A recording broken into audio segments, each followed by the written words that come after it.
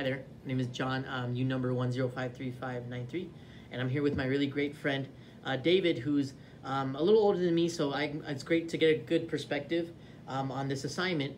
I'm just going to be talking about how air pollution has affected his life and some of the patterns that he's seen, especially growing up, and some solutions and kind of things that he thinks we can do to kind of better us both on the individual scale and in the major scale. So go ahead and let him introduce himself. We have him right here. Hello, my name is David. As you said, I am his friend, and he asked me to conduct an interview about air pollution and how it has affected my life. And he is right, I'm a little bit older than him. And firsthand, I have experienced pollution since I was a kid. So. Yes, David, we're so happy to have you here.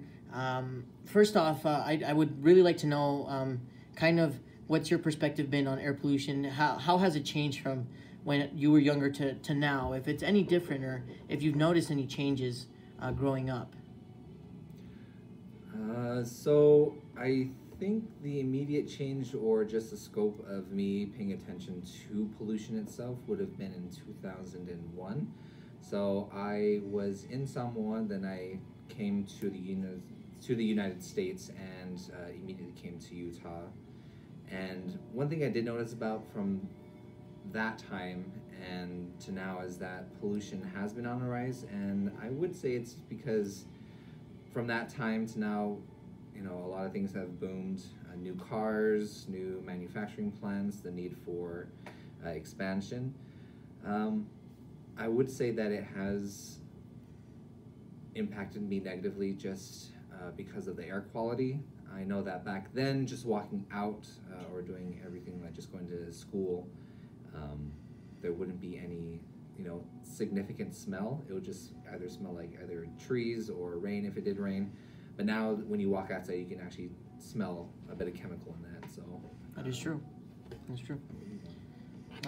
Do you feel like it's taken a toll on you in any way, like mentally or physically, growing up? Or do you notice any mental or physical changes since you were younger to now with air quality and pollution? I believe at a younger age, it's not something that I would have paid attention to, or honestly, no one would have paid attention to. It only became a big thing, I believe, in 2006, around that time. I did notice that at certain times of the year, it would either be a different climate or there would be an extreme climate change. The one example that I have is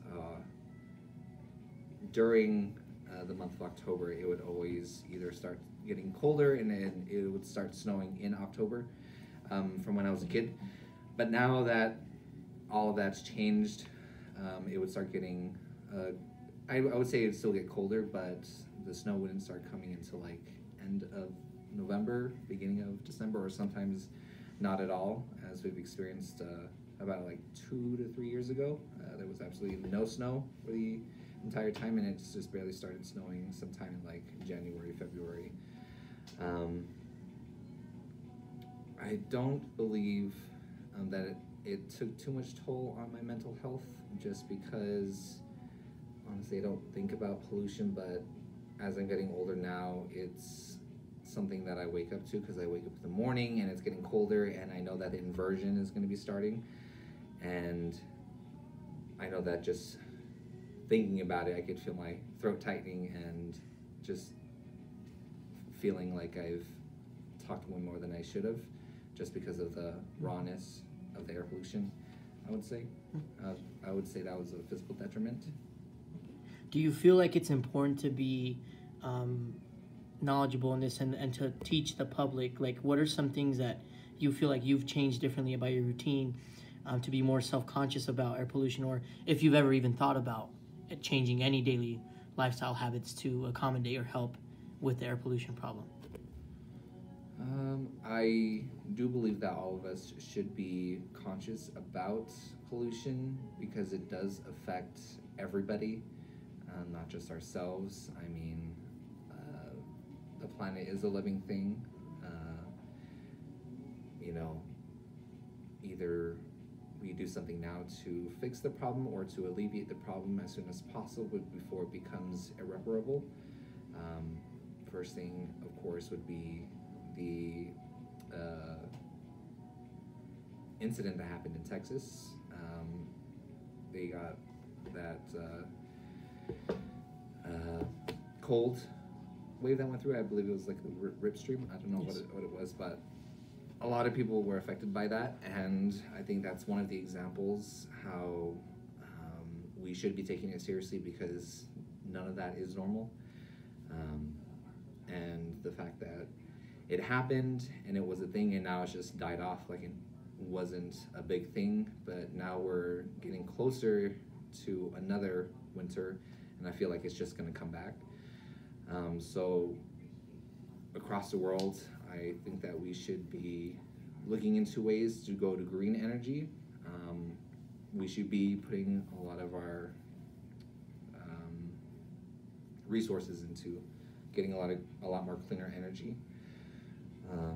Same thing with the polar ice caps. They're melting, sea levels are rising, oceans are getting a lot warmer, and you know, beating a dead horse would be greenhouse gases. The planet is getting warmer, so there's a lot of proof. So Yeah, you're very right on the melting ice caps, ocean acidification, runoff from fertilizer. You know, all those increasing level in carbon dioxide is definitely a negative to many people's health and the environment, like you mentioned. Just on compared to a local scale, kind of what do you think should be the first step globally or even nationally that we can take in order to try and reduce emissions? I believe our carbon footprint has, I think, tripled since the past 20 years from past research. What are some things that we can do to lower, or that you believe that we can lower that carbon footprint that we're kind of emitting? The U.S. does have the highest compared to other countries, so it does seem to be kind of a localized problem here, but maybe a change here could kind of ignite a spark across the globe that could help lower that. locally, I believe, since we are in a valley and we are seeing the effects of our pollution because it's getting colder and the inversion is coming. Honestly, it makes sense that we can actually see what we need to do, which would be either following the UDOT guidelines for carpooling. Locally, if your friends or coworkers are, same shift, same hours, you should carpool together or utilize the UTA here. There's Trax, Frontrunner. I know that there are a lot of options as well as Uber or Lyft. I would say that you might want to get a group Uber or Lyft, but people probably not want to do that. But I believe the greener options would be either bike or scooters. Comparing that to national level, I think the best example of what doing something can help change the climate for the better in terms of pollution would be comparing it to Beijing, China. I don't know what year it was, maybe it was in 2017, but there was a big celebration.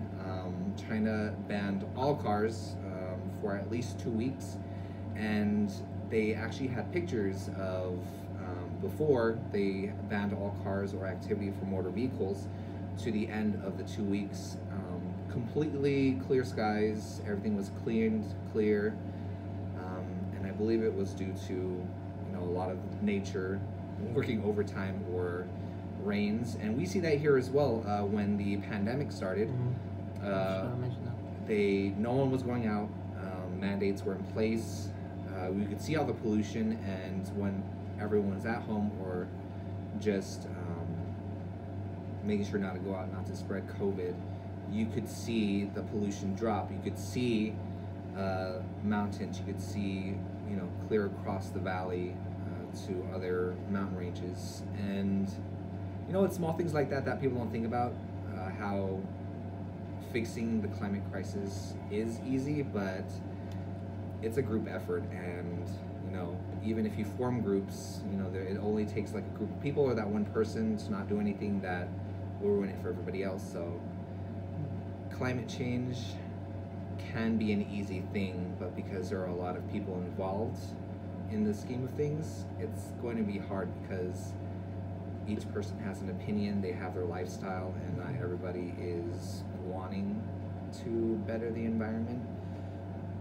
You're right. I was going to say one of the major challenges that we see with something as easy as this is giving up that ease of access and giving up that easy lifestyle, but it's kind of hard when it's the necessary step to be able to take. I think it's great that you have living experience in other countries as well, in other places, because you're able to see more from an outside world, how different the air quality is there compared to here. I think it's crazy because Salt Lake City is one of the highest in carbon emissions and the terrible air quality. Is there anything different you think that they do here compared to other places that would contribute to that from any personal experience or personal knowledge that you may have? I wouldn't say that there's anything different here compared to everywhere else. I feel like a lot of states now are industrialized, especially around the big cities. I know that on my recent trip to Oklahoma, just going down into the airport, you could actually see the level of pollution across the valley that's out there. You know, there's not a lot of mountains, so it's just complete plain. Here, same thing, you can see the pollution. Again, it's trapped in the valley, so it doesn't actually go out unless there's rain or heavy winds.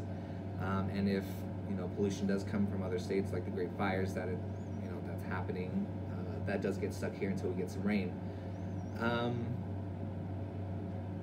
You know, I don't believe that there's actually any difference of what we're doing. I just believe everyone's doing the same thing, and the level of pollution is increasing. I don't know of any examples of states going green. I believe the best one I could think of would be Las Vegas with their solar panels, or probably near Scandinavia and their hydro-powered turbines. You know, it's the best thing that I can think of other countries, or in our nation at least, the best that we're doing to get cleaner energy.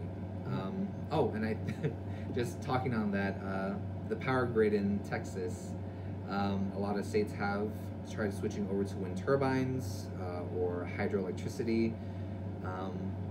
And with Texas, they actually closed off their grid, so they run completely on, I believe, their own system. So I believe that's why they suffered greatly, because they didn't get on with the rest of the United States with the green energy, and wanting to have a connected power grid with other states.